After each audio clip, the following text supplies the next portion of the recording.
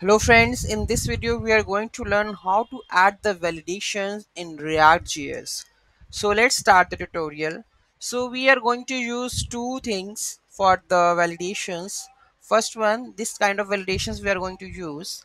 First we are using the Formik, basically used for the forms, build forms without the tiers. Okay, so building the form we are going to use, you can see that it has this much of weekly downloads, right? So we are going to use this built-in forms. Okay, and next we are using the yup. Okay, you can see that this is also has too many downloads. Okay, yup has basically a JavaScript schema builder for passing or validating a schema, right? So basically yup is heavily inspired by the GUI.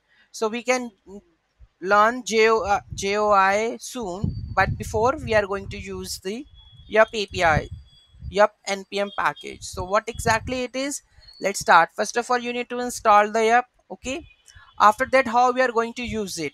So you need to define the schema over here, whether the name to the string, whether the positive integer, email, URL. So this kind of things you need to use to validate your form. Okay, so here you can see that check schema is validity, name is this, then function, then you can send it the validate or true or false, right?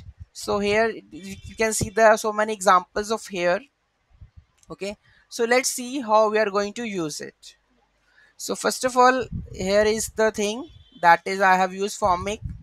Okay, so I'm using the Formik. You can get more deeper into this tutorial, Formik tutorial. So I have used this one, initial value, first name, last name, email. So you can use this one and you can set the values, right? So you can see that you want to change the values like this, so you can use this one. So I'm using the Formik, and you can see that when I use this Formik, let's set the initial values. I have set the initial values are empty. After that, I am using the validation schema where I'm using username, email, and the password. Okay, first we will mention it, it should be 6 characters, right? On submit data, we are alerting with the JSON stringify fields and its values.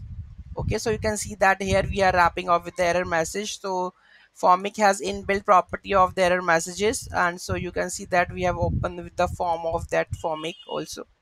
Okay, so these are all the messages that we are adding into it. Okay, after the submit, you can see that when we submit this form, okay, on submit it will alert these messages. Okay, so you can see that when we are going to the form, whenever we fill going this one, email,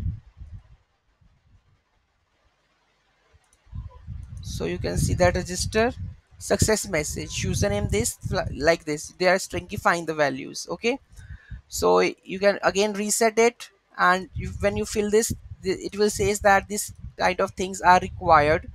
Okay, so whether you so this is for the, like, we are integrating the app and the Formik, so you can go much more deeper into this one. So Formik docs is available here, right?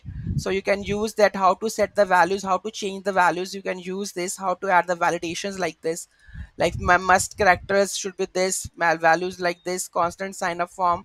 So on submit you can do something like this. Okay, so you can use such kind of use the Formik forms and yup validations in React like this way. Okay, if you have any query in this, just let me know about it. So this is the code that we have integrated.